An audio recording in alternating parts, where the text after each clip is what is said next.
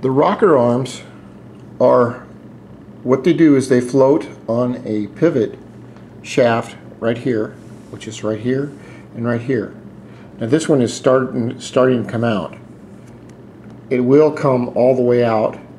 There is no pressure on the valves here with the rocker arm, because right inside here is a little tiny stainless steel button, and those come in different widths that will determine your valve rocker arm clearance. And the clearance is due to heat. When things get hot, they expand, and your rocker arm has to have so much clearance between here, and we'll work on that.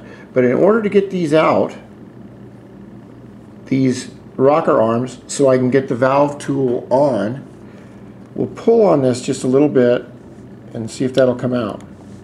And you can see it's starting to come out right here. Let's see if we can get it to come out some more. Oops. Yeah, see, that's coming out more.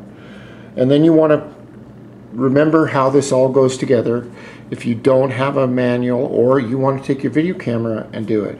Now I know this is going slow, but if you're a RUCKUS owner and sometime in the future you need to do this, you're going to want a detailed explanation on how it's done.